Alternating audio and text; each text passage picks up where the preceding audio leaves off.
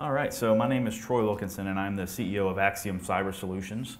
So today we're going to talk about cybersecurity with MikroTik, and that's something that some people don't really put together. You know, MikroTik is a fantastic router and it's a fantastic appliance. It's cost-effective for most people.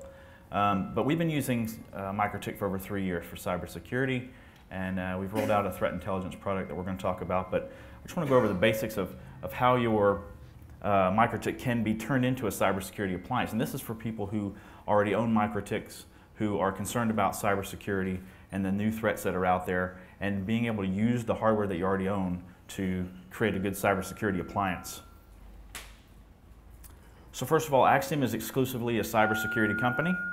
We don't actually do some of the routing and the consulting that some of you guys do. There's a lot of WISPs in the room, a lot of ISPs here, so we don't get into that side of things. We were founded to be a cybersecurity company. We have researchers that are always looking at the latest threats, trends, and trying to help us craft new algorithms to stop those threats.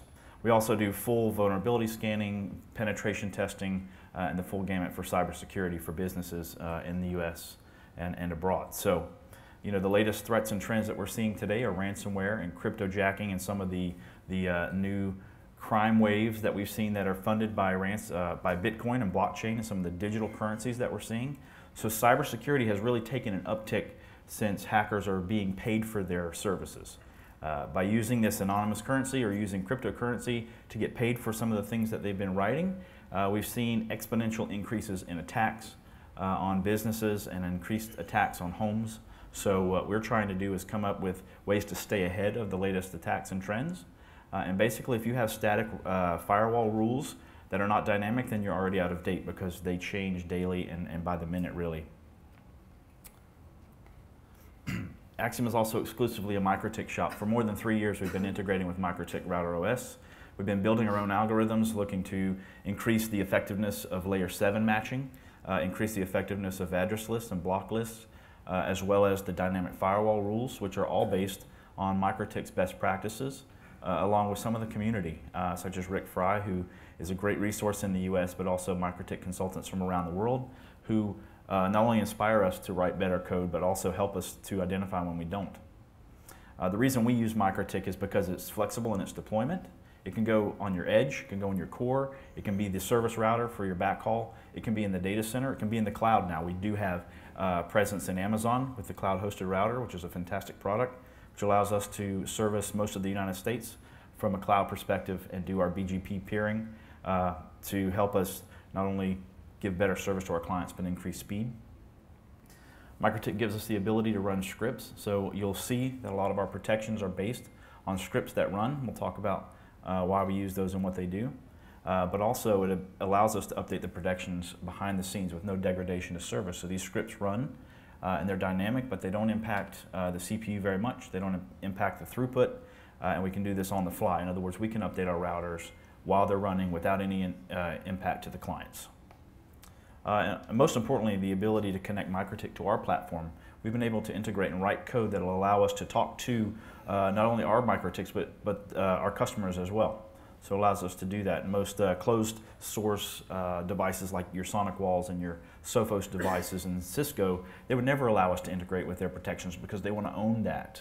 But we feel like there's a lot more power to gain from having the open source and the open mentality, so that we have a lot more eyes on our products and our security that can help us to see when things are not right.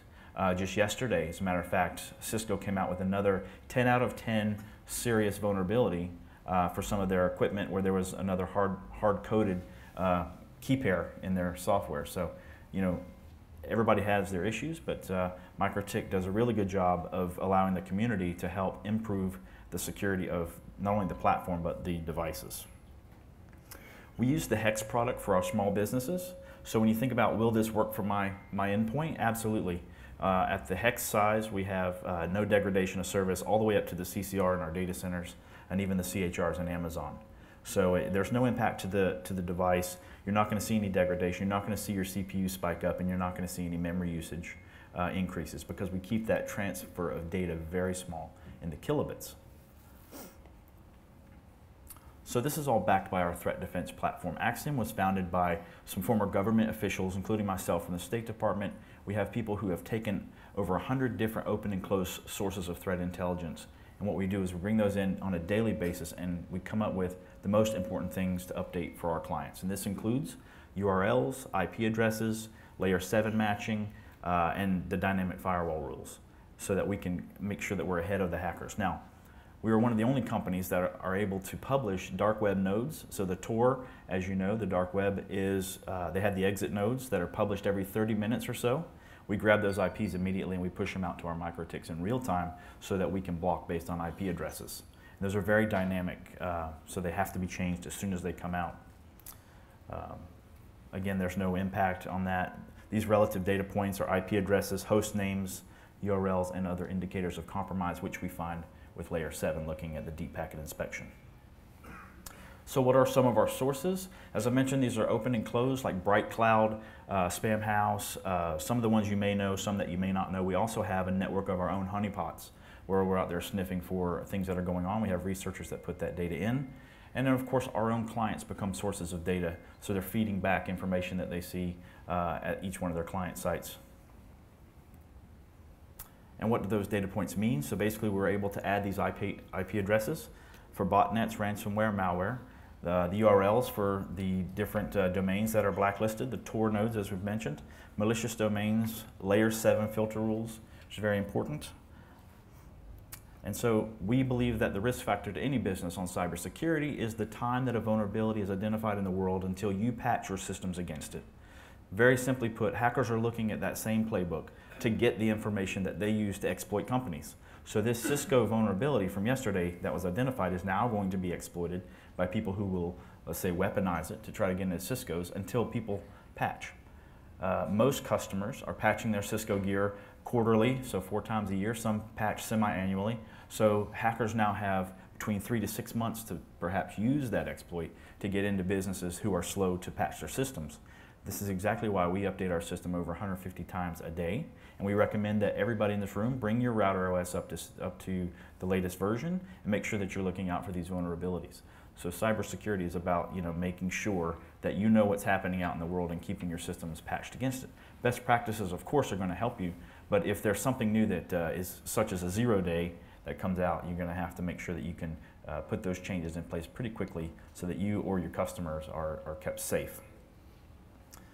With MikroTik and the dynamic firewall rules, it allows us to add offenders to different lists. I'll give you a great example, one of the port scan detectors, not only the weighting, who will give you the ability to detect port scans and weigh them, but also add them to dynamic lists so that you can block somebody for an hour, and then if they continue to offend, you can block them for a day, and then so on, so that you can identify repeat offenders and put them into a block list based on the dynamic firewall rules. And that is on the MikroTik wiki as well. So that's not something we came up with. That's just the ability that MikroTik has inherently that we are using to help our clients stay ahead of the hackers. So this is how it works for our product. We've created a set of scripts that run. So our clients get an RSC file. So if you're trying to do this at home, follow along with me. You'll see how we do it so that you can look at implementing it yourself. But basically we have a data collector that's in the cloud that we curate this data sources from. And then all these different set malware updates run on a timely basis every 10 minutes. If there's a new update, we push it down automatically. We don't have access to our clients' routers, and we don't want that. We want to just push out the updates without seeing their data. That way we don't have any compliance issues or any crossover of data from our clients. As you can see here, this is a curated list of firewall rules that allows us to not only match against the information that we're putting in the firewall, but also drop that packet or use the tar pit functionality that MikroTik has. These rules are dynamic, as we talked about with the port scanner, and the denial of service mitigation built into the MikroTik firewall is tremendous and very effective. In fact, we've used this in some data centers and gotten a lot of really rave reviews. Because when you look at SYN floods and ACK floods and some of the DNS amplification and reflection attacks that we're seeing across the internet, MikroTik allows us to tar pit those connections that once they're identified, so we keep that connection alive so that the hacker can't release that connection and then keep trying again. If we were to drop that packet, it would reopen that connection string for the hacker to continue to hit us with that. So when we're tar pitting that, we're using the CPU power of the MikroTik CCR to hold that connection so the hacker can't continue to attack us. And we put them in the tar pit and then in the block list, and then we drop them and we start blocking them from that way. This is the complicated part. We have a group of software developers that are writing regular expression matching. So you'll see on your firewall, under the firewall tab, all the way to the right, layer 7 protocols. This is a very effective deep packet inspection engine that you can write your own code for. We have one for torrents and ransomware that match on different contents of the packet. This is where you get actually into the layer 7 stuff. It's also where we can do some application control, as well as direct URL matching for things like CoinHive, which is a known cryptojacking website. So by using this regular expression matching and layer 7, we're able to look deep inside the packet. Instead of just port and protocol, we can actually look at what the packet is trying to do and then take action according to our dynamic rules. So when you connect to our platform, you get those address lists that are downloaded, and each one of them has an address list name, and then the address lists are dynamically updated on the fly. So here you see our Tor nodes and our ransomware nodes, and these are updated constantly so that they're always up to date. And we test this quite frequently. We'll actually go out on an unprotected computer to the Tor, connect to our browser, and jump on the dark web. We'll look at the address that we're giving, and then we'll look at this list and make sure it's on there. So these are about as accurate as you can find on the internet because, again, they change quite frequently. That's the way that the people try to get anonymity. And so we're working with not only the Tor project, but with also some of the recordings. You can go back in time to see when an IP address was actually a part of the dark web. So if you need to correlate an attack to see if that event was during the time that that was a Tor node, you can correlate that information. But we're building that into our address list.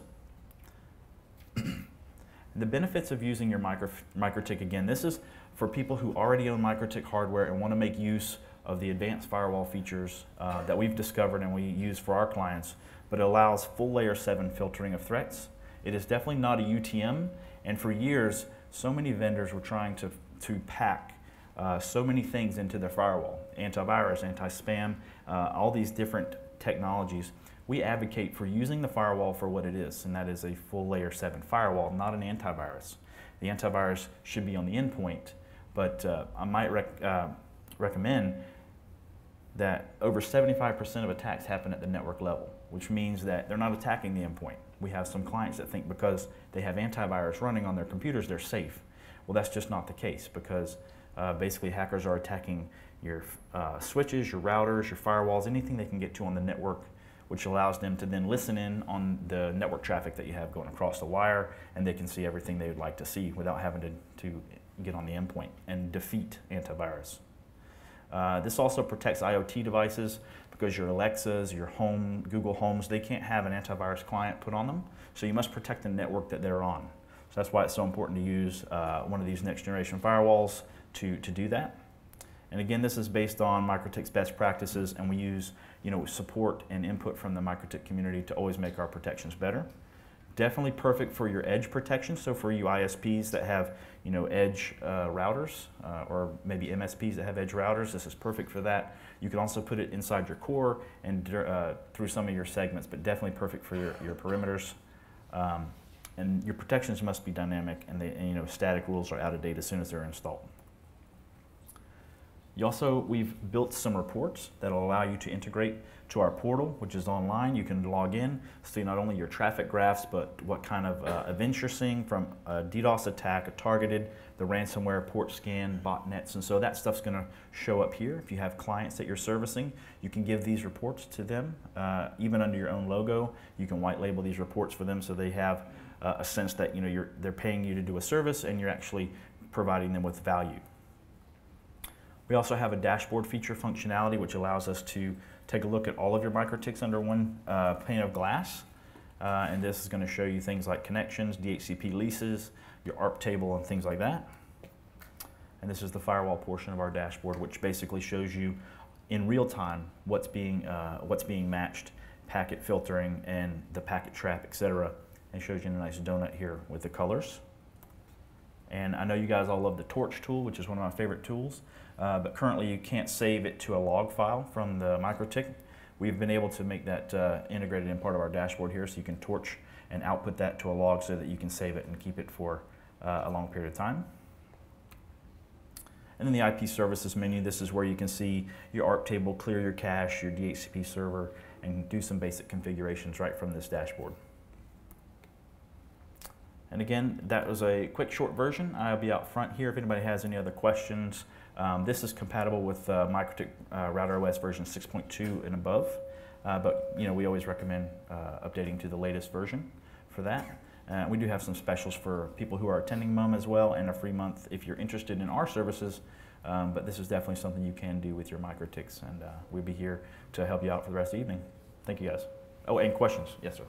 Yeah, so tell me, obviously you implement a lot of firewall rules and so forth, but how do you integrate with existing firewall rules to make sure that they don't interfere? It's a great question. So we actually put all of our rules at the top, so they default to the very top, so that ours are just matchers and very general, so it's not going to affect your routing. And if a customer has a rule that is actually conflicting, they can disable that rule automatically out of there. And we can help them customize that if they need some help. Mm-hmm.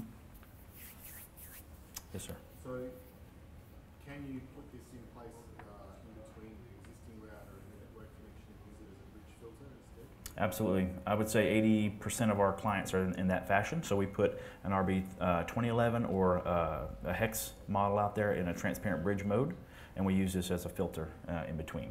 Very effective that way. Okay. Rough pricing? $25 per month, the subscription model. That's USD or AUD? Yes, that is US dollars, and you can go right through the website for that. Is that per device subscription? Yes, it's per device per month, yes, sir. We do have volume discounts, and for MSPs and resellers, we have a great discount program as well. Thank you guys very much.